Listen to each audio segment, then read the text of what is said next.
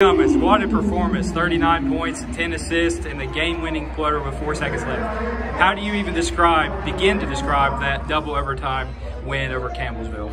Oh my gosh, there's not a feeling like it. I mean, you come here, and I've been playing for 4 years, and that's a game I'm going to remember for the rest of my life. I mean, you play for big moments like that, so it's just awesome.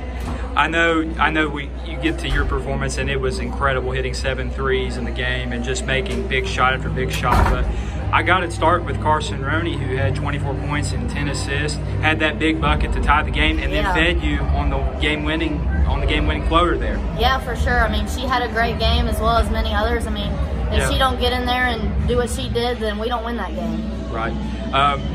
It just seemed like everything was dropping. You really showed that the Bluegrass State can play and shoot some basketball for sure. Yeah, I was feeling it tonight. I don't know what was going on. I guess I need to eat Subway again before the game or something. That's what I ate, so. Yeah.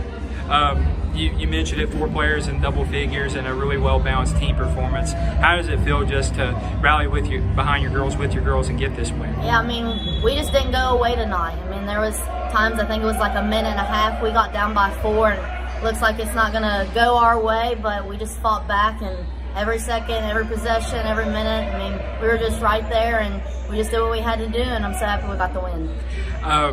You're tied with Campbellsville for first place. I know you've got a big one against Lindsey Wilson on Saturday. What are you guys looking forward to doing in this game? I know you're just coming off of this right now. Yeah, big thing is we always say celebrate the win now, but tomorrow, I mean, it's back to focusing. We got to get ready for Lindsey.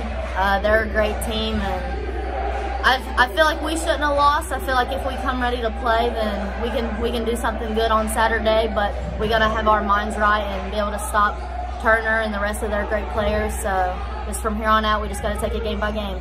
Bailey Cummins, career high 39 points. Thank you so much. Thank you.